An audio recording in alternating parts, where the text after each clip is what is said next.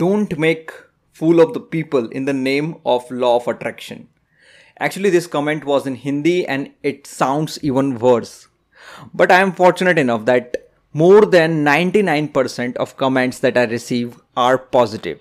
But I thought to make a video on this so I can clear your doubts and I can have this video to show those negative people.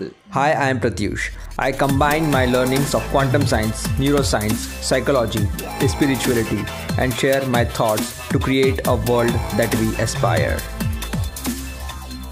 Law of attraction is just a name of a concept that our consciousness affect the physical reality. Our mind affect the matter. And to understand this, we have to go quantum. And if you are a science guy, you will understand it better, but I will try my best to keep it as simple as possible. Now, we have been taught in school that atoms are the smallest particle of anything physical. Atoms are actually the building blocks of our physical reality. Anything that we can see, that we can touch, that we can sense is made of atoms. Now, what is an atom? An atom is fundamentally the smallest particle of physical things, which is 99.9999999% empty space, which is not actually empty but made of energy.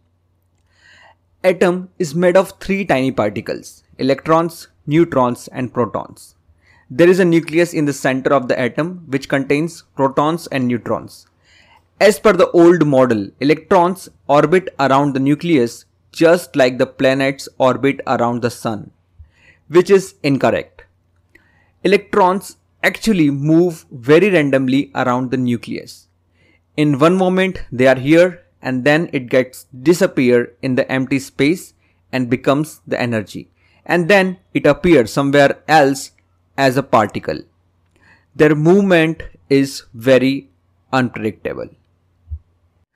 In one of his research, Dr. Joy Dispenza found that when someone is looking for something, then these electrons appear into an orbit and start moving. And when somebody is not looking for something, that electrons disappear into that empty space. It means when someone is looking for something, it becomes particle. And when someone is not looking for something, it becomes energy. To explain this in a simple manner, I want you to watch this video.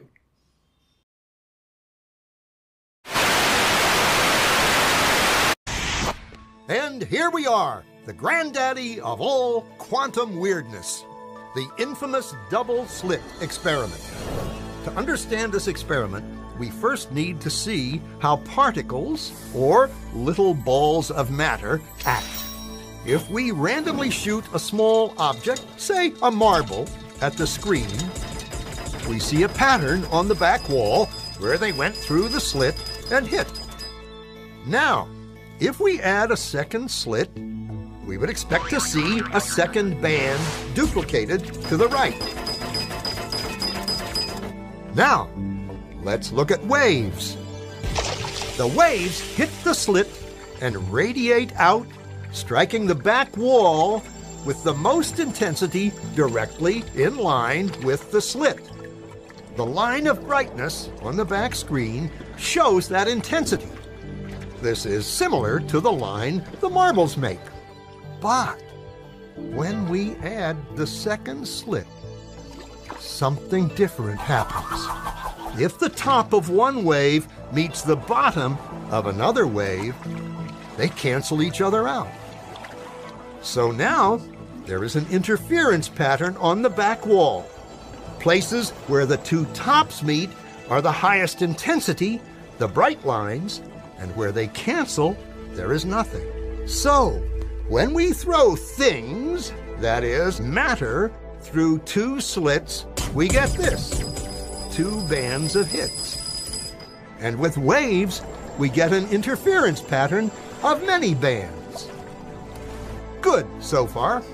Now, let's go quantum.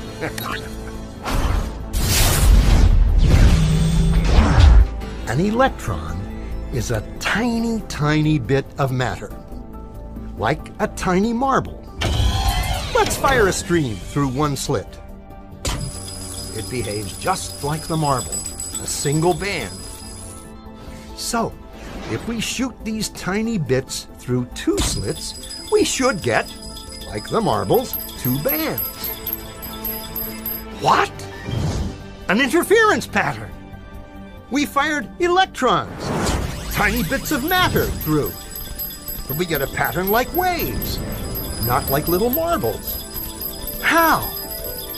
How could pieces of matter create an interference pattern like a wave? It doesn't make sense. But physicists are clever. They thought, maybe those little balls are bouncing off each other and creating that pattern. So, they decide to shoot electrons through one at a time. There is no way they could interfere with each other. But after an hour of this, the same interference pattern is seen to emerge. The conclusion is inescapable. The single electron leaves as a particle, becomes a wave of potentials, goes through both slits, and interferes with itself to hit the wall like a particle. But mathematically, it's even stranger. It goes through both slits, and it goes through neither. And it goes through just one, and it goes through just the other. All of these possibilities are in superposition with each other. But physicists were completely baffled by this. So they decided to peek and see which slit it actually goes through. They put a measuring device by one slit to see which one it went through and let it fly. But the quantum world is far more mysterious than they could have imagined. When they observed, the electron went back to behaving like a little marble. It produced a pattern of two bands, not an interference pattern of many. The very act of measuring or observing which slit it went through meant it only went through one, not both. The electron decided to act differently, as though it was aware it was being watched. And it was here that physicists stepped forever into the strange, never world of quantum events. What is matter? Marbles or waves? And waves of what? And what does an observer have to do with any of this? The observer collapsed the wave function simply by observing. This experiment actually proved that our consciousness affects the physical reality. Our mind affects the matter. But now the question is, does like attracts like? To answer this, I want to share one more experiment with you. This experiment was done by some researchers on 44 hotel mates. So what they did is they asked that 44 hotel mates that how much exercise they were doing. And despite the fact that they were cleaning 15 rooms a day, and if you have ever cleaned a room, you know how much of work it is. Unaware of that physical activity, they replied that they are not doing any physical exercise. Some of them answered that yes, they are doing some exercise, but not on a regular basis. So then the researchers took their measurements. They checked their body shape, their health, and their hips to body ratio. And then they informed them that cleaning of 15 rooms is hell of exercise. By cleaning the floors, they are doing a particular exercise. By doing that, they are doing another exercise. By doing that, they are doing another exercise. And then they left them with this information and asked them to follow the same routine for next few months. After a few months, they checked their measurements again. Their body shape improved, their health improved, their hips to body ratio improved. Just by the thought alone, there was no change in the physical activity. The only change was in the information and in their thoughts. So I hope this experiment actually cleared that how our consciousness affect the physical things, how we see them, they become. Just by the thought alone, there was a change in their physical appearance. So I trust I was able to clear some of your doubts on how our consciousness affects our physical reality and how like attracts like.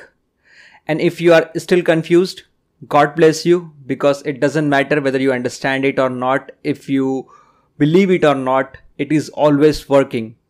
So if this video was helpful, if this video has impacted you, please like, comment, share, and help me to create more awareness. Be conscious.